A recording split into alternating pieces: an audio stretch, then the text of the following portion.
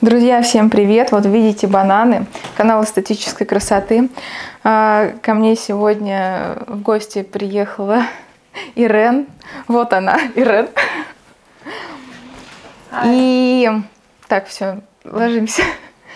И хотели сегодня показать какие-либо массажи, уже несколько там видео отсняли, и думаем, что еще можно показать, что интересного. Я вспомнила, что не раз была в тайских салонах, и разные мастера делают массаж по-разному, и многие клиенты тоже мне отзывались о тайском массаже, о тайском слим-массаже. Там на самом деле одно движение идет.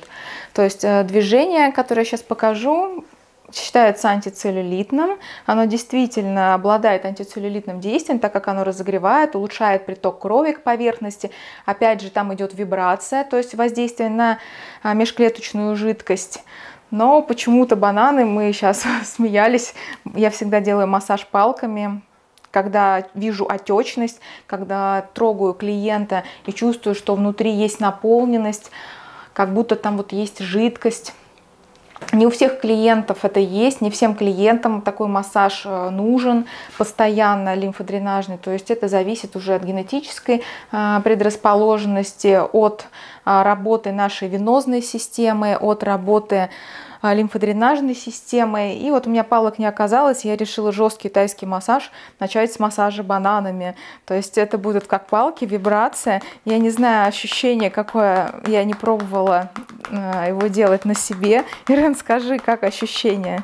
Мне кажется, если бы ты подогрела бананы, было бы приятнее. Так это криоэффект, понимаешь? То есть, когда идет лимфодренаж, очень хорошо использовать охлаждающую эмульсию. Но так как у меня дома нету охлаждающей эмульсии, бананы, они как раз вот холодные, для того, чтобы улучшить, понимаешь, дренаж. Ну тогда все окей. Тогда все окей. Главное клиенту правильно объяснить, для чего это нужно, релаксировать его, чтобы создалось доверие у клиента.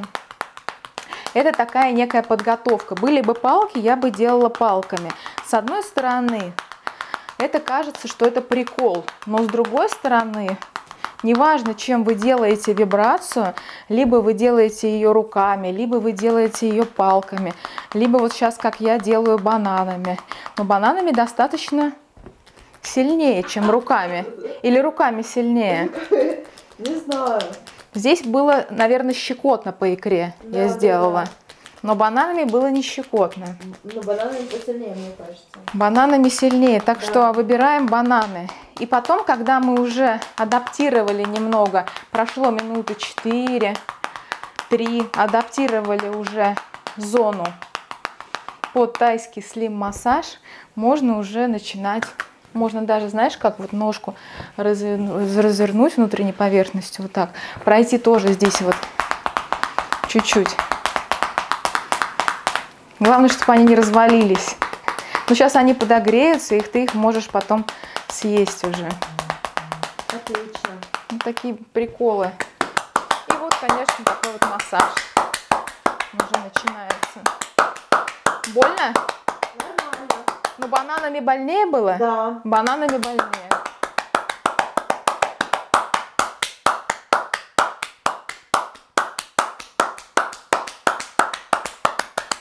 Видите, какая гиперемия? Начинается. Это плюс. И вот так тайцы делают слим-массаж. Если это час, они делают час.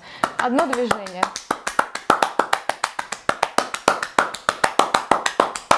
После того, как вы говорите, ой, больно, больно, они делают несколько поглаживаний, и потом опять начинают делать массаж.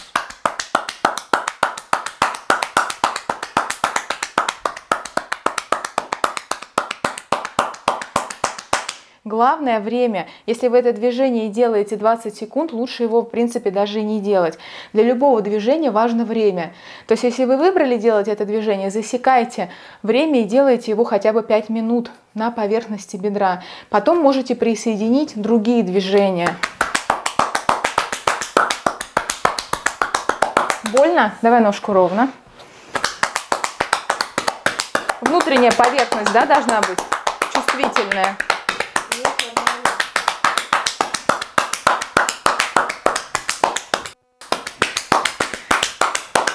да, так спина устает стоять. А так удобно.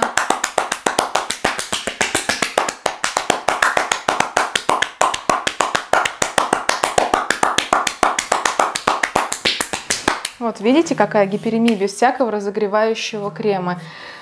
Потом уже можно присоединить разные движения валики или движения, которые мы знаем уже, или вы знаете. Опять же, костяшками работа, нанести масло. Так что вот такой вот тайский слим-массаж вместе с бананами. Все, друзья, пока, подписывайтесь, ставьте лайки. Спасибо, Ирен, что согласилась на этот эксперимент, на банановый массаж. Теперь ты можешь съесть все бананы. Да, приглашайте еще. На бананы. На бананы. Пока.